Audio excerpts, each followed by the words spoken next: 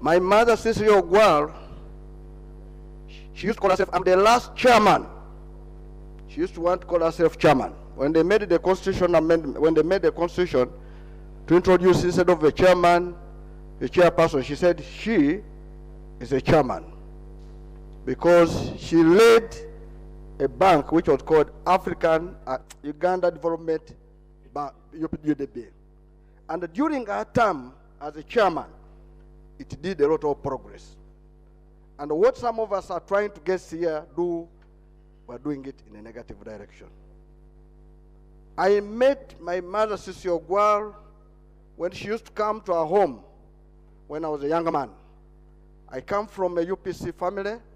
My mother and my father were congressmen, and the UPC knew where to go. And she would come and stay at our home. I was a young man. And she looked at me and said, he told my parents, we need to work with this one. And the UPC knew how to do it. They would go in secondary schools and look for bright boys to go in the homes of ministers during holidays. If I say boys because I was in Mwiri, I never knew they were also going to the girls' schools. But I think even the girls' schools, they used to go there. I personally, I stayed in Mateke's home in Kororo, a man from Chisoro, I'm from Obugisu, living in Masete Kuya, Chirunda Chivejenja from the east. What were they preaching? Rules of Chirunda, they were preaching nationalism. It is unfortunate, and we just want to tell Jimmy Akena that you should thank Honorable Okupa Elijah. Otherwise, you would not be a chairman, you would not be a president of UPC. We would be the ones there. Yes, you heard Honorable Katonto said they were chased. We wanted to go to capture Uganda House. So as younger men, when that was in the 7th Parliament, we are in the steps planning to go and capture Uganda House. Mama Cecilia comes with the letter Ekuro, a pack, doctor. They were coming from meeting from Serena. Then they looked at, she used to look at me and say, me, I was the worst, I think I was always eager to act. He said, you boys, you're after something wrong. You are going to do something. Okupa came up and said, Mama, we're going to capture Uganda House. Then Okure Park and the Mama said, please leave, we're going to handle it. And that's why we never went to capture, and you're able to come and get it there. Otherwise, we would be the ones in the church. So you must thank Mama Cecilia Ogwal lying here. Madam Speaker, during the CA, when people were going to contest for CA, you had to get a clearance from Ministry of Finance. And I have two experiences which I will speak about. One of them is the Right Honorable Kadaga and her. The government then, using some methods, we would use taxes for you not to stand, so you don't get clearance. So Rebecca Kadaga had a law firm, had arbitrary estimates. Madam Cecilia Ogwal, she was a businessman, all of you know Lila Millers. She had estimates. I am here standing to make a decision. I wrote a note to the Secretary that I have cleared these two ladies because these are just estimates. Otherwise, you are just these people are planning to stop them to go under contest for CA. Mama Cecilia Ogwal came and said, you are a true son and a true Ugandan.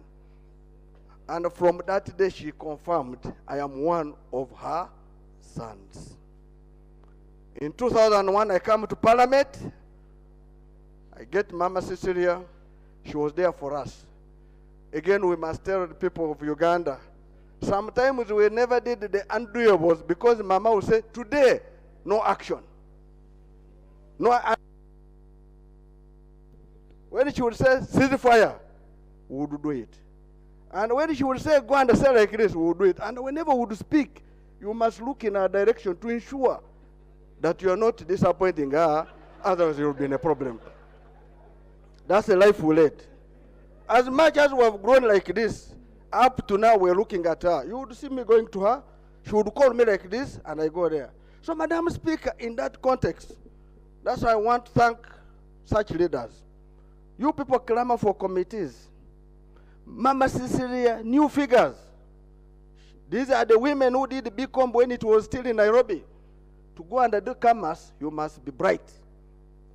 That's why, is it Mwebesa or something? The Minister of Finance did it. Of course, they know where Bicom wasn't in Makerere. And when she went to a budget committee, she knew what to say.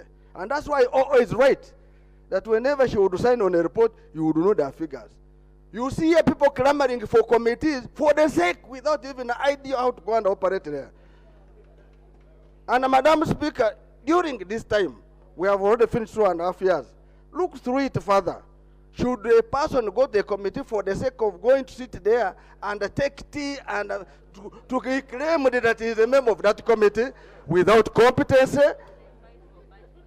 Without competency? Now we're talking about Mama Cecilia would come with figures because she had the competence.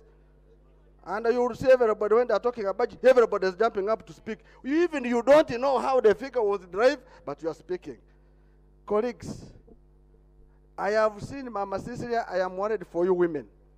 Now they are gagging you against her. I don't know which woman will take her mantle. I am worried.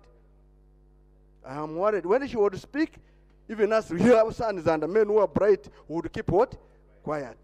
Now I have not seen any woman who is going to speak here and we keep quiet without putting her on order. This parliament must grow. As Honorable Katonto said, we must practice what she was doing. She could debate in this house without fear or favor. She was a nationalist. And some of us here come to debate as if we are debating for only your home, which is very dangerous for this country. Mama Cecilia, I can tell you, these women you have left, some of them never wanted to learn. But I hope from the speeches which are taking place, they are going to check themselves and start learning. I'm about to finish. One MP here was giving Katundu, wanted to give Honorable Katundu information. There are people who can give people Katundu on Nandala information. You don't just jump up and say information. What do you know? Huh? I am the one who can tell Katundu. If I the one who had got up to speak, he would have sat down. Nathan. But what I'm trying to say that Nathan, we must learn. there's information from Asuman. Okay, Asuman, you're a fellow lawyer. You can come and. And the other thing is the whips. I mean, the leadership of committees are assigned by whips. Nobody goes there on his own, and people learn. It is not the speaker that assigns. Yes. Thank you very much, my honorable colleague, for giving way.